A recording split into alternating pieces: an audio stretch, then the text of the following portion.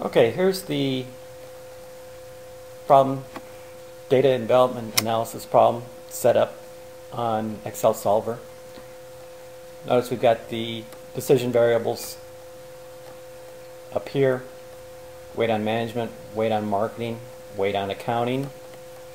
This 0 is nothing, and that's the variable E right there. First we've got the weight constraint. Notice that that's the sum product of this row multiplied and added to this row, and that has to be equal to the right hand side of 1. That sum product formula then was copied down throughout. And one thing you should notice is we've got E on the right hand side for FTE and budget.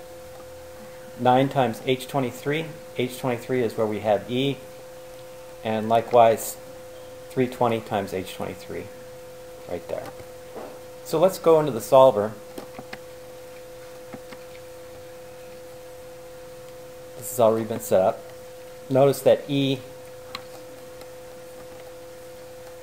at H23 is both a variable and a target cell. We're minimizing E. D23 through H23 are the changing cells. We've got non-negativity, G25, H25, that was the weight constraint. And then we've got the output constraints, the 3 output constraints, and the 3 input constraints.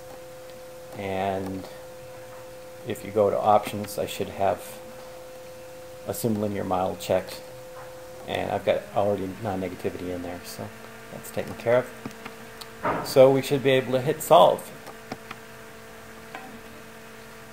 So solver found a solution. All constraints and optimality conditions are satisfied. So notice that E is 1 when we solve this, and the weight on marketing is 1. So there's no evidence that marketing is inefficient. So let's keep that solution. But on the previous video I suggested, well, what happens if this was actually 15? 15 FTEs for marketing. So we'll change that to 15. We'll change this one to 15 as well on the right hand side. And let's go ahead and run that again. So Tools, Solver, and run it again.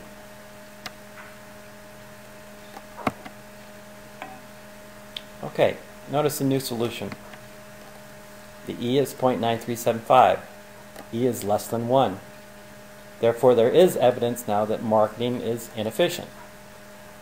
And as I said in an earlier video, that management strictly dominates marketing on every criteria. SCH is better, research is better, grad's better, FTE is lower, and the budget's lower.